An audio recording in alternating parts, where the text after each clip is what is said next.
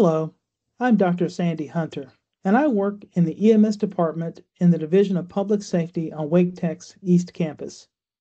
I'm happy to be able to share my thoughts on Wake Tech's problem-solving standards. This thoughtful process helps my paramedic and EMT students to learn to critically think and to engage in problem solving as they diagnose and treat patients in emergency and routine situations. We use it in every class session and it has really helped. Implementing a problem-solving process is a best practice. Employers rank problem-solving as a top skill they'd like to see improved among community college graduates, and many students lack confidence in this area. A structured process helps students focus on solutions and build transferable skills they will use in the workplace. And common wide college language allows us to reinforce the process and improve confidence among student problem solvers. This model works for everything, from simple issues to complex challenges. It's simple and flexible enough to work across disciplines and sectors. It's research-based, and it's faculty developed. Students can apply the Wake Tech problem-solving model to finding the right interview room, fixing a bulldozer's hydraulic system, to diagnosing a critically ill child suffering from a life-threatening fever in the middle of the night.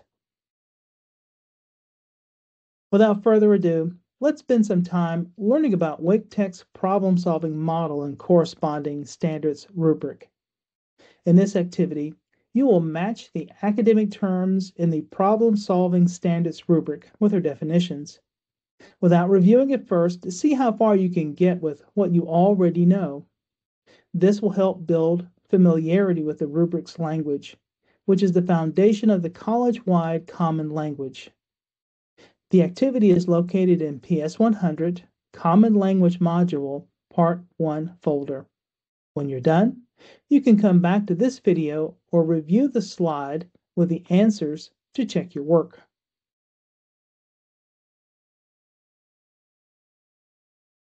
Here are the 8 steps as identified in the Wake Tech Eagle Essentials Problem-Solving Standards rubric.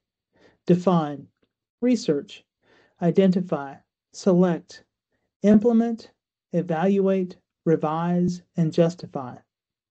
You can pause the video or review the attached slides to check your work.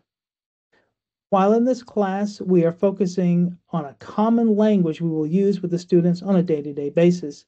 It's important to be familiar with the academic standards they align with. For those of you taking the Problem Solving 200 standards, you will dig into this deeper and learn how to use the standards rubric to assess problem solving in your classrooms.